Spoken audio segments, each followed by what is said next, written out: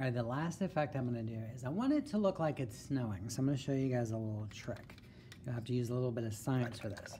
So I'm gonna need to paint a sky color, so I will have snowflakes that will contrast against the sky color.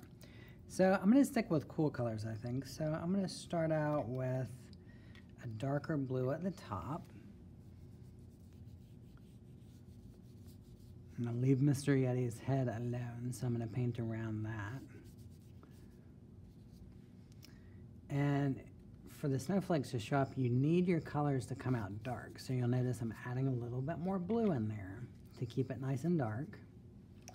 You also need to keep it pretty wet. So I'm gonna add some water in there too. I don't want it to dry when I add my next color. So now I'm gonna blend in some purple.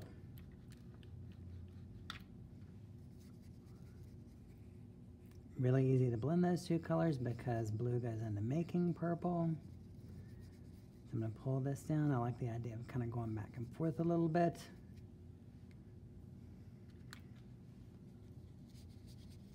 Keeping it wet, so you got to work quick. And I want it darker, so I'm going to go back with a little more paint in there.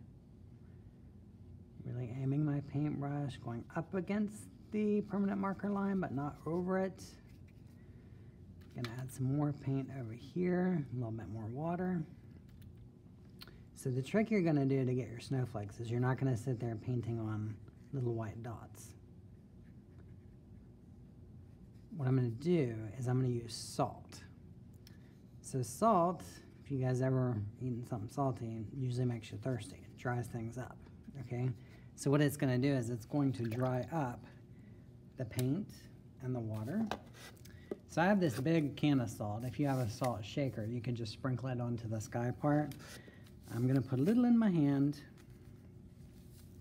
then I'm gonna pinch and sprinkle so I can control where it's gonna be, because I don't really need to put it on places where there's no paint. So you can see instantly you're gonna see some of it start to soak up into the salt. So this effect, the salt will pull the paint and the water into it. And I think that's enough, so I'm just gonna toss that in my water bucket to rinse out later. Now, the thing is I want to brush the salt off and see really bad what it looks like, but I have to wait on it to dry. For those of you that I know are like me, you just can't stand it, you wanna see what it looks like. I actually did another painting with another class where I did a snow globe, and that's how I got the effect of the snowflakes in the snow globe. So when this dries later, I will brush the salt off. I probably wanna have it on like a kitchen counter next to a sink, and I can brush the salt right into the sink and not make a mess. All right? So I look forward to seeing what yours turns out looking like and what you guys send me.